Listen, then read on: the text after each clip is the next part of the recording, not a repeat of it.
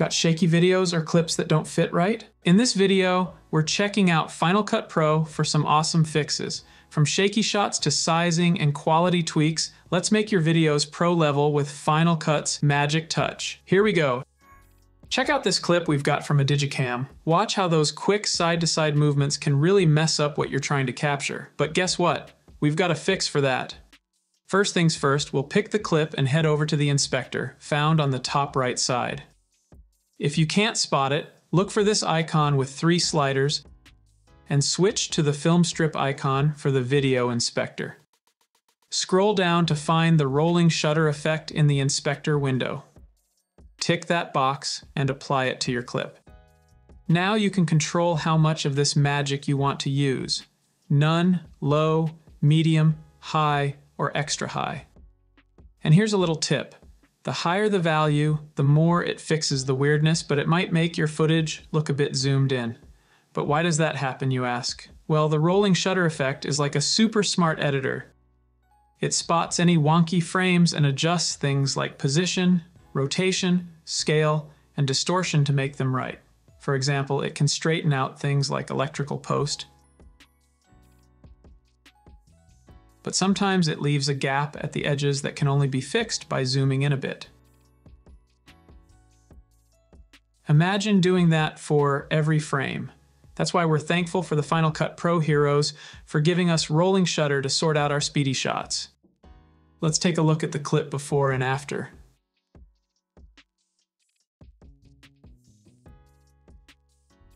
We've got another clip here, and it's handheld, so it's a tad shaky. Let's give the built-in stabilization tool a whirl to steady things up a bit.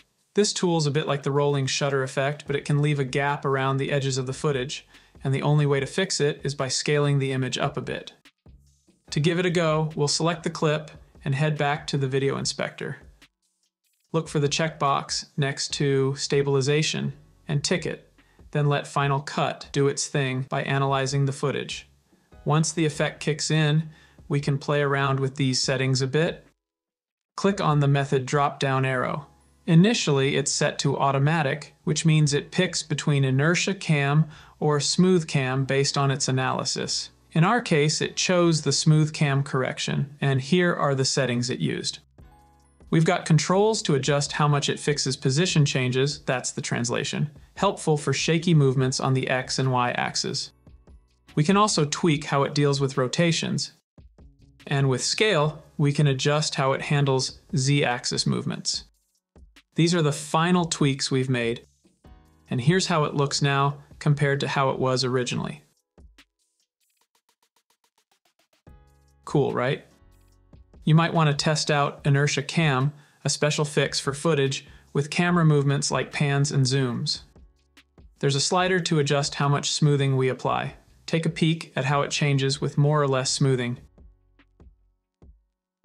In this case, it's a better fit than SmoothCam for this clip.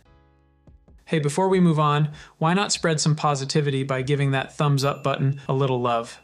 Not only does it let me know if I'm explaining things well, but it also helps others find this video. Thanks a bunch. Tripod mode might be available depending on how shaky the footage is.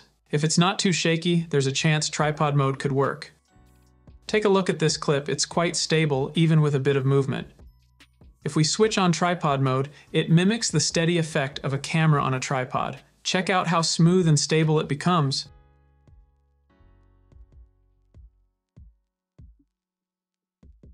Cool, right? Here's another cool trick that might help. Have you ever had a video from your phone or another camera that doesn't quite match the size of your project? Well, in just a few clicks, you can make it fit right in. Look for Spatial Conform at the bottom of the video inspector menu.